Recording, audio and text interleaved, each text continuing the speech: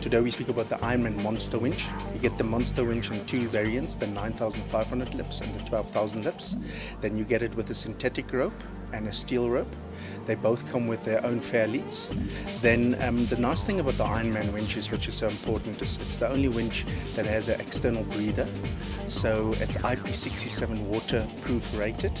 It has a competition style solenoid, sealed bearings and a competition motor. The clutch, you can also change the positions of the clutches so that it can fit any type of bull bar. And the greatest thing, it comes with a 5-year warranty.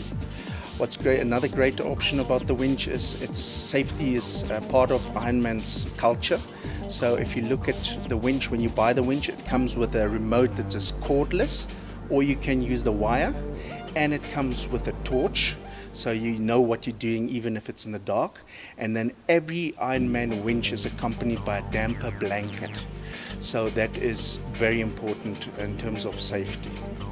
Yeah, that's the most important part of the whole winching process.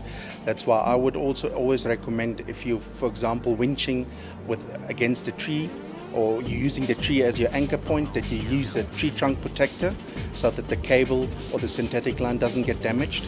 Make sure that the hooks are properly engaged. If you use bow shackles, make sure they're tightened correctly. And then the most important thing, wear gloves when you're operating the winch. And always use your winch blanket, your damper blanket. That's the most important part, that you don't have things flying towards you. And make use of proper recovery points. Ironman. Thank you. Next week we're going to talk about recovery gear.